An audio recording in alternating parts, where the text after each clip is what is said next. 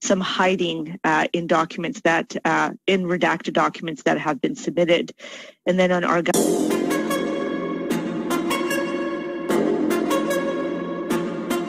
Thank you, Chair.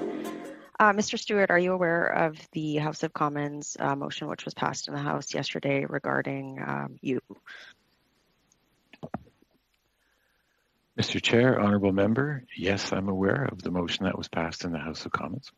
So there were two components to the privileged motion passed yesterday, requiring you to attend, through you, Chair, Mr. Stewart, to attend the bar of the House after question period on Monday, to receive an admonishment to be delivered by the Speaker, as well as to deliver up documents ordered by the House on June the 2nd, so that they may be deposited with the Law Clerk and Parliamentary Council. Mr. Stewart, do you intend to comply with both components of that motion on day?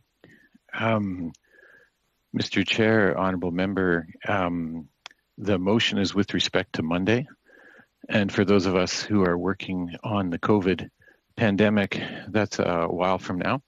I'm aware of the motion and what it requires of me. And I look forward to Monday as it comes. Are you aware that Parliament is supreme and that your opinion is immaterial in this regard? Mr. Point Chair. of order, Mr. Chair. Ms. O'Connell on a point of order, go ahead. Sorry, Mr. Chair, the relevance of this questioning, given the fact that this meeting is either on supplemental estimates or COVID, and suggest, Mr. Chair, that you rule that the member stick to the topic of the meeting. I certainly would recommend to all members that they stick to the topic of the meeting, and I will invite Ms. Rempel-Garner to carry on, please. Just on that point of order, Chair, before my time starts, the supplemental estimates do cover a wide variety of expenditures, including the matter that's at hand here. So it is, I believe it's within scope, and I will start. Sorry, again. Mr. Chair, then on that point of order, can Ms. Rempel-Garner specifically point out what section of supplemental estimates she's referring to in her questions around the motion in the House? I'd like to be able to refer to it. So can she point to it? Thank you, Ms. O'Connell. We do allow quite broad latitude here, but I would invite Ms. Rempel-Garner if she wishes to respond. Thank you, Chair. Mr. Stewart, do you intend to comply with both components of the privilege motion passed yesterday as ordered by the House? Point of order, Mr. Chair. I've asked that the specific Ms. Rempel-Garner said she was referring to. Point of order, Chair. This is debate. The supplemental estimates, and I asked that she refer to it if she's going to continue in this line of questioning, and I have not received that answer. Thank you, Ms. O'Connell. I did ask Ms. Rempel-Garner if you wish to respond to that question. I take it you do not. Point of order, though, Chair, that is I'll debate. leave it up. Excuse me, I am speaking. I will leave it up to you to respond or not, and then I will start your clock and carry on with your time. So go ahead as you will. Thank you, Chair. Mr. Stewart, do you intend to comply with both components of the privilege motion passed before the House of Commons yesterday, as I described earlier in my question line? Mr. Chair and Honourable Member, I replied to your question when you previously posed it. You did not actually have a specific response, yes or no? Well, Mr. Chair and Honourable Member, I answered the question. Thank you. Mr. Chair, through you, I would argue that Mr. Stewart did not answer the question. Does he intend to comply with both components of the motion passed in the House yesterday, yes or no? I think the question has been asked and answered. I would ask you to move on, please.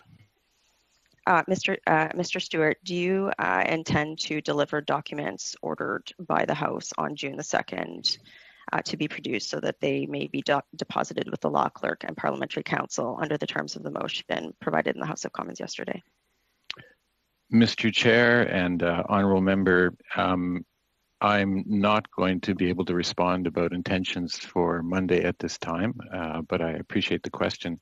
I will point out that previously similar motions have created tension that is difficult to manage between the requirements of the Privacy Act and the Security of Information Act. Did you? Both of thank which you, Chair. place limits on the ability to provide documents of the nature being requested. Thank you, Chair. I will point out that the Speaker of the House of Commons ruled on the point that was just made and ruled against that argument in his ruling in the House yesterday. He also pointed out that the National Security and Intelligence Committee of Parliament Act makes clear that despite its composition, the body is not a committee of Parliament. That's why the ruling was made. So going forward, Mr. Stewart, do you believe that your opinion on this matter supersedes an order of Parliament and the ruling of the Speaker of the House of Commons? Point of order, Mr. Chair. Once again, where's the relevance? And if she'd like to point to the section of the supplemental estimates, I'm still waiting. Thank you, Ms.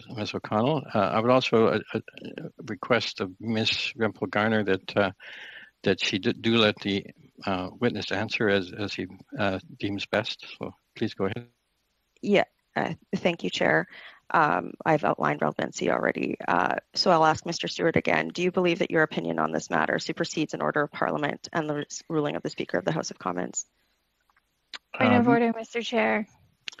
Ms. O'Connell on a point of order. Mr. Chair, this isn't the Canada-China committee where the motion originated from. So if the member is not going to stay relevant, I'd ask that you rule that Chair. she point out the section she's referring to. This is Chair. the health committee where we're dealing with supplemental estimates. Thank Chair, you, on this point of order. Ms. Rempel-Garner on the point of order. Yes, the National Microbiology Lab, as well as the research contained therein, has a significant amount of funding, which is material to these estimates. I could point to numerous other things, but I would ask that you rule on whether or not you think that my line of questions are in order so that my clock keeps being cut off. I have lost a lot of time. I would ask that you rule on this so that the committee may decide whether to sustain your ruling or not. Mr. Chair, point of Mr. order. Chair, I have my hand up. On the point of order, Mr. Davies, who we haven't heard from yet. Go ahead.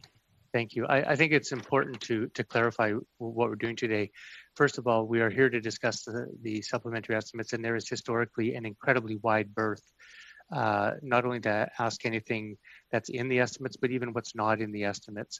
Second of all, we are also here, these witnesses are here pursuant to the motion of this committee, which is to deal with matters that deal with the government's handling of COVID. Now, the issues at that were before the House originated over concerns raised at the Winnipeg laboratory that was dealing with viruses, and there's a clear connection between that and potential interference or involvement in compromising Canada's COVID research, etc. So there's nexuses between this line of questioning and the purpose of which we're here today. What I'm concerned about is Ms. O'Connell has interrupted, I think, 4 times now with the very same point of order, and you have ruled on it repeatedly. And I think there's a certain point where a member who is being repetitive and vexatious and not raising the same point of order repeatedly, given your ruling, it interrupts the flow of questioning. And I think it's a privilege of every member here to have their 6 minutes to do with what they will. And there's no question that these questions are relevant.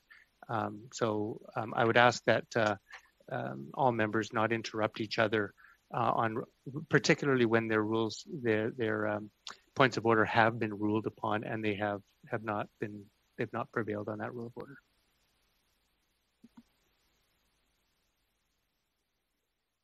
Or point of order, pardon me. You're on mute, Ron. Sorry. Thank you, Mr. Davies. Ms. O'Connell, you wish to also speak to this point of order? Thank you, Mr. Chair. And while I appreciate Mr. Davies' intervention, my ability as a member to raise points of orders, and as any member does, is a privileged point that we all have.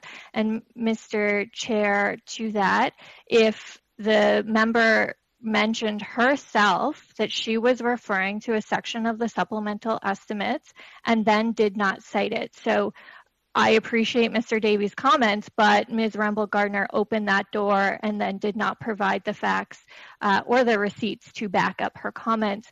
And Mr. Chair, my final point on this argument is the fact that Ms. Rempel-Garner suggested that she has questions about the microbiology lab that would be relevant to the supplemental estimates and spending, which I would agree that that is in bounds. However, her entire questioning to Mr. Stewart has been in relation to a motion in the House, a procedure if he will comply, and she hasn't asked a single question actually on the lab. She has simply asked questions about a procedural motion that came Chair, from this is now debate and we are wasting time. To do, excuse me, I have the floor. You have not been recognized as from the chair. On a point of order, Chair, on this Mr. point of Chair, order.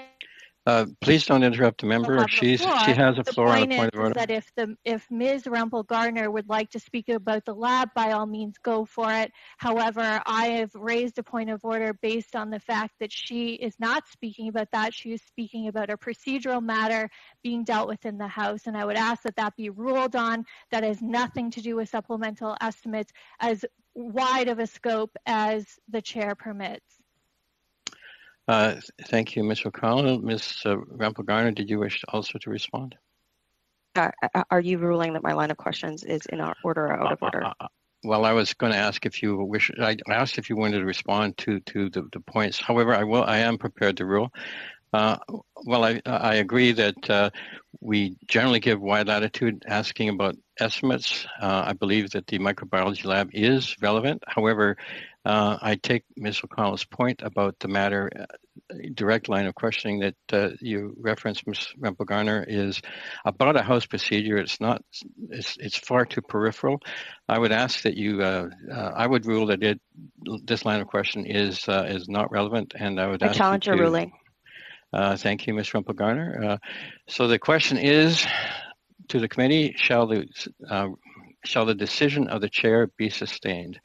If you respond yes, then the decision of the chair is sustained. If you respond no, then the matter is determined to be by the committee to be in order. So I will ask the clerk to conduct a vote. Please go ahead, Mr. Clerk. Ms. O'Connell. Yes. Mr. Kellaway. Yes. Mr. Pawlowski. Yes. Ms. Sidhu. Yes. Mr. Van Bynen. Yes. Mr. Barlow. Absolutely no. Mr. D'Entremont. No. Mr. McGuire. No. Ms. Rempel-Garner. No. Monsieur Lemire. Non, Monsieur le Président. Mr. Davies. No. So, Mr. Chair, 5 yeas, 6 nays. Thank you to the committee. So, Ms. Rempel-Garner, you may continue with your just line on a of point questions. of order, Chair. Ms. Rempel-Garner, on a point of order. Thank you, Chair. Can you just let me know what your clock says? My clock says 4:41, but I think just okay. Don't interrupt me, please. But I will give you. I think that we lost at least a minute, so I will give you that it's. We'll call it 4, and so you would have 2 minutes left. Go ahead. Thank you, Chair. Mr. Stewart, did anyone from the Prime Minister's office, any staff, or anyone from the Minister's office, or any staff, or any other staff advise you on whether or not to comply with the House order made yesterday? I've had no conversations with anybody in the Prime Minister's office on this topic. And I have not had discussions with my minister's office with respect to the intent to comply on Monday. Do you believe that your opinion on this matter supersedes the Speaker of the House of Commons?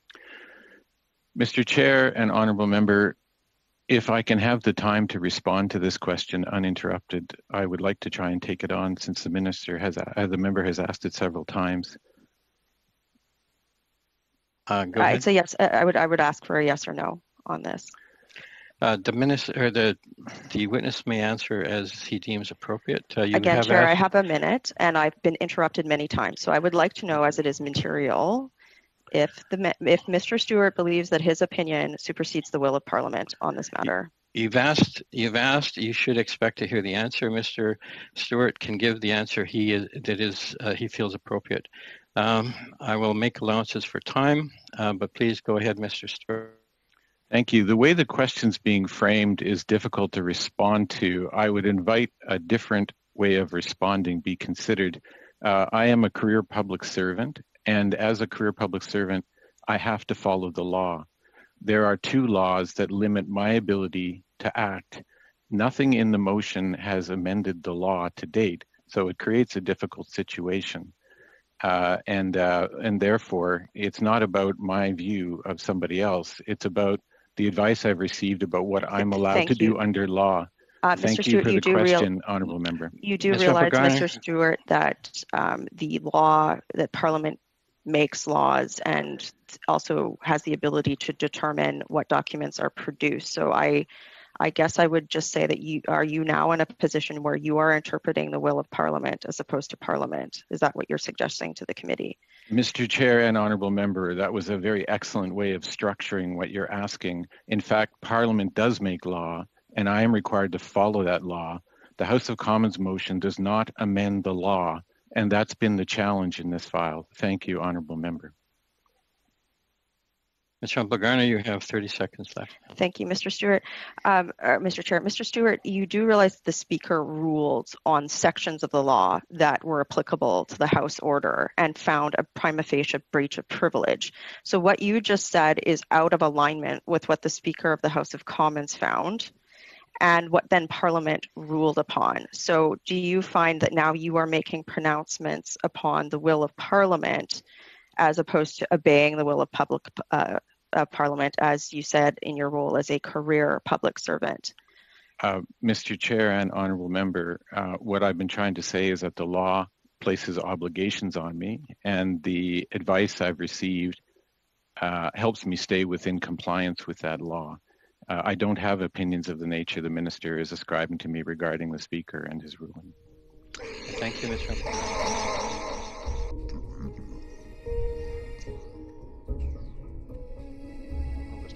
Okay, Ms. Rempel-Garner, please go ahead. 5 minutes. Thank you, Chair. Mr. Stewart, in my colleague Mr. Davies' questions, you said that you were referring to the usual sources and providing or getting information regarding whether or not you will be complying with the House order. Who are the usual sources? As I mentioned, the Department of Justice. Great. And when my colleague Mr. Davies raised a matter, you suggested that you were looking for immunity. Did you want to expound on what you meant by immunity? Mr. Chair and Honourable Member, what I was trying to do was disentangle. I have to abide by the law, and are you saying that the House order is unlawful? Mr. Chair and Honourable Member, the acts of Parliament that I'm following were passed by the House and the rest of Parliament, and they have the full force of law, and I have to act consistent with them. So, Mr. Stewart, you do realize that an order of Parliament is also lawful, correct? Mr. Chair and Honourable Member, you are parliamentarians and know better than I do whether the House of Commons is equivalent to the totality of Parliament. My understanding is an act of law is passed by the Commons as well as the Senate, etc., in a more extended process than a motion, but I don't know that area of expertise, and you may know more than I do. Thank you. Through you, Chair. Mr. Stewart, as Mr. Davies mentioned, the order requires the production of documents to the law clerk for redaction. Do you believe that the law clerk is not sufficiently equipped to redact the documents? Mr. Chair and Honourable Member, in order to make a determination about who a classified material can be handed to, normally we would look to the level of protections that they have around the material before we transfer it. That would be my response. And so you do believe then that the law clerk is not sufficiently able to redact documents via an order of Parliament? Mr. Chair and Honourable Member, if you look at the motion and the previous motions, you will see no guarantees in any of the wording that the materials provided will be managed in a way that's consistent with the security required for the level of classification that they have. So I have no information on that front, actually. I can't answer your question. So it is, Mr. Stewart, it's within your opinion that the speaker was wrong in ruling a prima facie case of privilege? Mr. Speaker and honourable member, you've asked me several times for an opinion about the speaker's opinion. This is not an area where I'm expert, and I have tried to avoid even appearing to have such an opinion. So I would say, as I have previously, I don't have an opinion about that. Thank you, Chair. I will now pass the floor over to my colleague, Mr. Don Tremont. Thanks. Let's go back to some of the questions that Mr. Lemire was actually asking to the minister about the PNPRB. So from what I understand from your answers, that the regulation changes will happen on July 1st. Is that correct? We're still reviewing the PNPRB. As you know, it's been delayed twice because of the obviously state of a pandemic and the incredible focus of the pharmaceutical industry on responding to the pandemic. And we're assessing right now the next steps on the PNPRB. How are those assessments taking place? Is there a little consultation going on? People writing in? I mean, how are you doing that? A variety of different ways, including speaking with the industry and other stakeholders. Okay. Has it been considered within it, some of those recommendations that have been provided by patient groups? Mr. Lemire just spoke to a number of those requests, changing the basket of countries, particularly taking out the US, taking out Switzerland, I believe, was the two that were creating a challenge. Trying to find a way to implement the regulations in a more sort of a longer period, and then trying to find a way to actually have consultations, true consultation between PNPRB and the patient groups. Well, actually, those consultations have been ongoing and regular. In fact, I've met with a number of patient groups myself, as well as a number of other stakeholders, including industry stakeholders and Innovation Medicines Canada. So those are ongoing conversations, I would say, that my office and I have on a regular basis. In those discussions with the patient groups, did you apologize a little bit for the work that PNPRB did, especially when it came to certain patient groups on trying to find a way to make them seem being bought out by the pharmaceutical companies? The conversations I've had with the patient groups have been extremely respectful from both sides. I would say that the patient groups have understood that the government, at the end of the day, is trying to make the very expensive medications, in some cases for their particular illness group, more